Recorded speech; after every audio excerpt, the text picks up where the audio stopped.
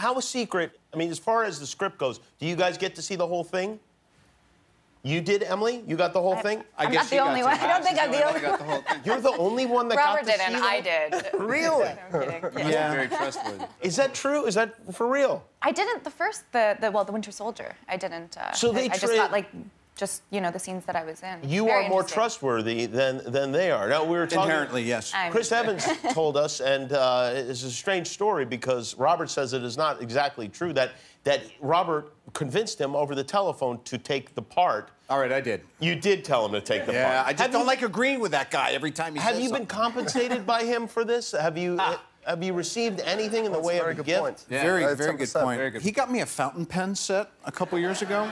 Those can be expensive, actually. Yeah, sometimes. these were pretty lousy. Did you guys take anything from the set? A memento, any piece of your costume or anything like that? I didn't know. You didn't? Nothing?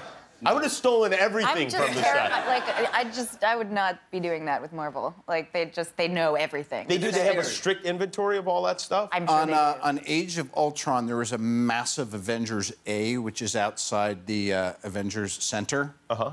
I have it. Where is it?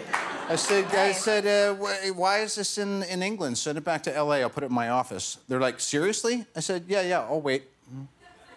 And it's there? I have it. You have it, nice. I'm supposed to share it.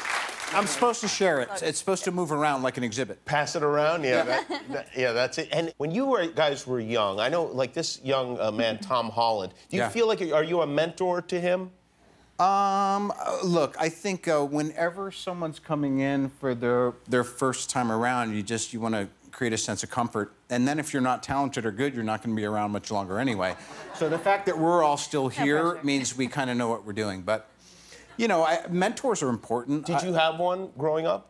Rodney Dangerfield. He really showed me the ropes. Was he really your mentor? No. He's still in Depeche Mode mode. I'm wondering what ropes he showed you. Yeah. Yeah, exactly. This is the rope to my robe. Yeah, exactly.